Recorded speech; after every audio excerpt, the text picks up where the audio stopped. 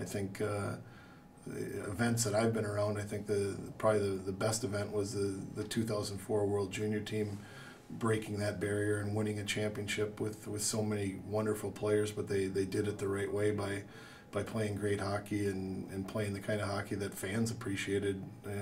Both the U.S. fans, but I think hockey fans appreciated the way that group won, and they broke another barrier for USA Hockey, much like the '80 group did, and much like the '96 World Cup team did.